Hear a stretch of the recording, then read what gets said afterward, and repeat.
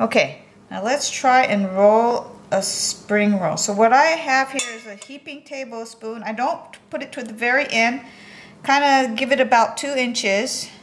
Get the corner and roll it, tuck it under, roll it halfway. Take one side, roll it over. Take the other side, fold it over. And then we roll till we get to the end. There's a triangle. Oops, we'll get this piece of parsley out. And what I am using is cornstarch and water as a paste.